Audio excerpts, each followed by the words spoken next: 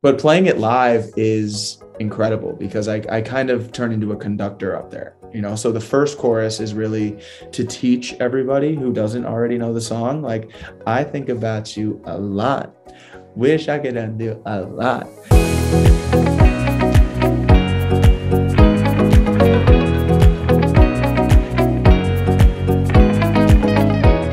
Hey friends, it's your girl, Emily Curl, and today we're hanging out with my friend, singer and songwriter, John K. John, it's so good to see you. It's been a long time. How are you?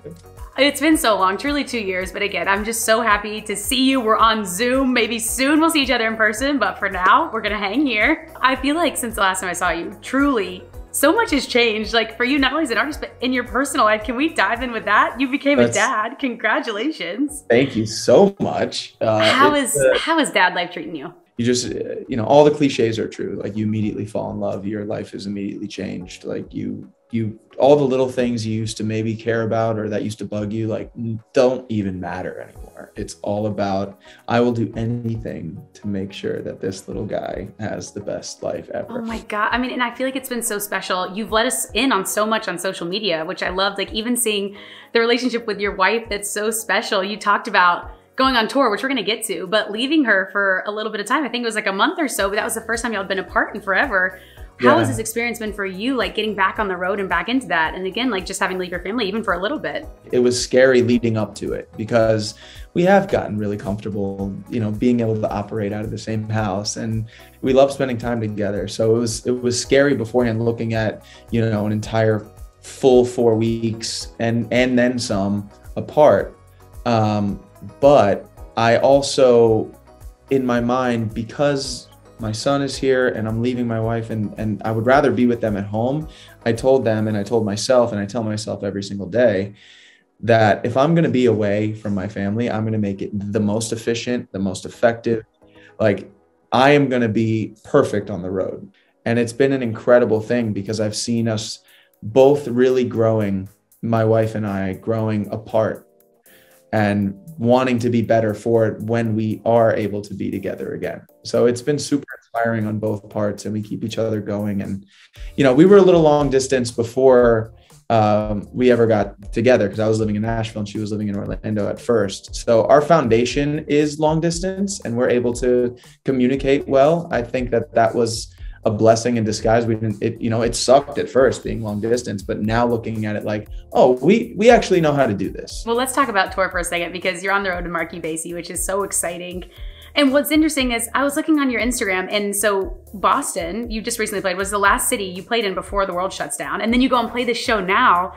I mean, when you think about just the juxtaposition of that show and then to now, like how much your life has changed, you're back on stage, that had to just be a wild experience for you. What was that like? Incredible. It's re-inspired me as an artist to have that, like, that's the celebration of the music that you spend so many years creating. You know, that's such, and I didn't realize how big a part performing is for me in my process. I kind of forgot for a while because it was more about, you know, jumping on Zooms like this and talking, throwing around ideas and writing.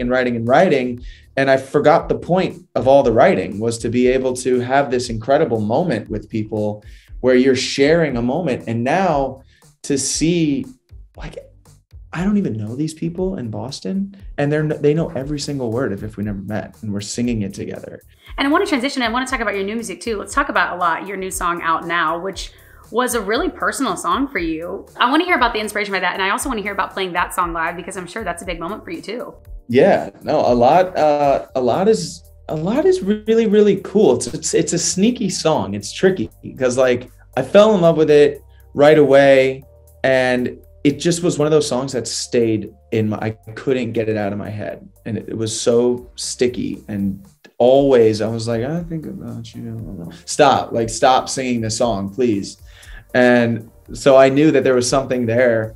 And it was I feel like we tapped into a word that we use so often, and we were able to use it almost like our song Happiness, where it's kind of like this sad song wrapped in a happy package, and it sounds upbeat and it sounds happy and it feels good, but it's got some depth underneath the surface. When you dive into the lyrics, you're like, this actually has something, and it's something a lot of us have felt before. It's like you're not able to really move on. And the way I connected to it is imagining if for whatever reason, probably me doing something stupid, I wasn't with my wife anymore, like I would be living that out. And that was the inspiration going into the music video, is like walking into the same places and doing the same things, just having to do them alone. And that's really, really sad. And it's something that a lot of people have experienced, something I've experienced, and something a lot of people have had to go through. And it was doing it in a way that is like insanely, in the industry, we use the term sticky, and it gets in your head and never comes out. That's the goal. But playing it live is incredible because I kind of turn into a conductor up there.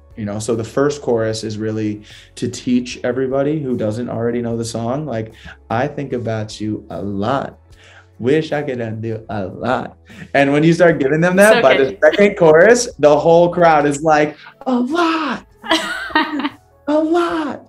And they're singing it back to me. And so by the end of the song, it is a really cool moment where I'm like, do you think about me? Because I think about you. And I give it to the entire crowd, and the whole crowd. And they go nuts. I also want to talk about too with that song, like you said, how it's changed your perspective on a lot of things. Like in this season of life, what do you feel like your perspective has changed on? And maybe it is like, again, your growing family that you have that, but that song in particular struck me when you said that. I went through a lot inside quarantine. I really, really hard period of time where I started to second guess if I was even good at this. I started to get in my head, like, is this what I'm supposed to do? And what does it mean if the answer is no? And how do I power through this? And how do I get it back? Like, how do I get my smile back, or my wink back, or like that light thing? Like it got really heavy, and not knowing, I think that it did for a lot of people too. And it was kind of a weird, when are we going to come out of this, whatever this thing is? It gave me an opportunity to kind of fall in love with the simple things, and being alone with myself, being really locked in with my wife, and having time to really enjoy my son's first 6 months on earth. And I'm always grateful for that. And then him being here was also like inspiring musically in a lot of different ways, because it was this purging and this changing and this getting all the things I didn't like about myself out. Like, the best way I can describe it is like, instead of seeing things the way I wanted them to be, I was just seeing them as they were. I was seeing myself in truth, and the things that didn't line up with truth needed to come out.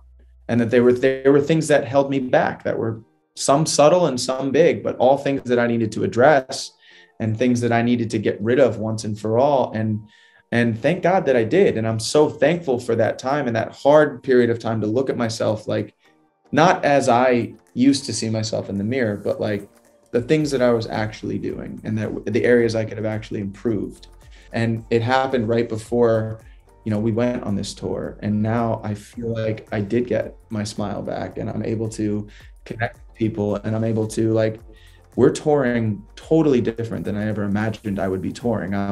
I'm actively looking for gyms on the road. I'm working out every single morning that I can. I'm fighting this tour rather than having it get on top of me. Did you have a moment that you felt like you had a life-affirming moment where you were like, this exact moment, I'm actually in the right path, and I know it because of this thing that happened? The first show, I said to myself, just, I am doing what I was put on this earth to do. Like the biggest life-affirming moment ever. And it came at a price too, because it's all the pressure of, okay, I'm leaving my family for this. I don't know exactly what this is going to look like. And then you get out there and you connect with people, and you see people like that have come up to you and just say, your music helped me get through a really hard time. And I was singing everywhere. I came from this city all the way over just to see you.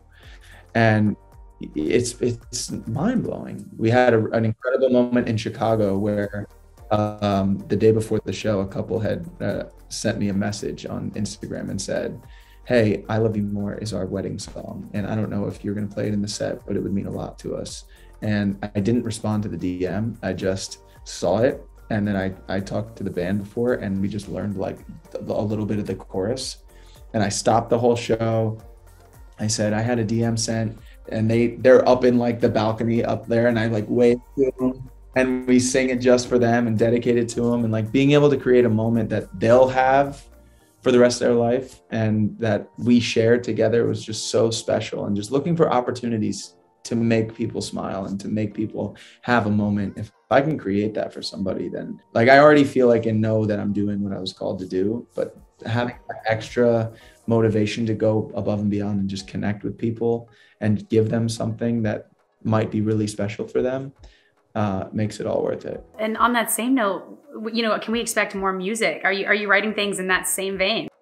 Yeah, it's been a whirlwind of just like new inspiration and now having a little bit of the perspective of getting some live feedback. It's super inspiring to then take all of that and say like, how can we go in the studio now and create records that I can't wait to sing live, to connect with people further, and to, you know, we get to see these moments like actually work, and what were those things that did that, and how can we kind of use that to go that now write the next wave. But we're feeling really, really good about the next album. I like where we're at, and I still have a couple more weeks of writing to squeeze even more out of it. But yeah, there's a lot of new music that I'm really excited about. Thanks for checking out our interview with John Kay. Make sure you stream all of his music, including his new single, A Lot, out now on iHeartRadio, and we'll see you next time.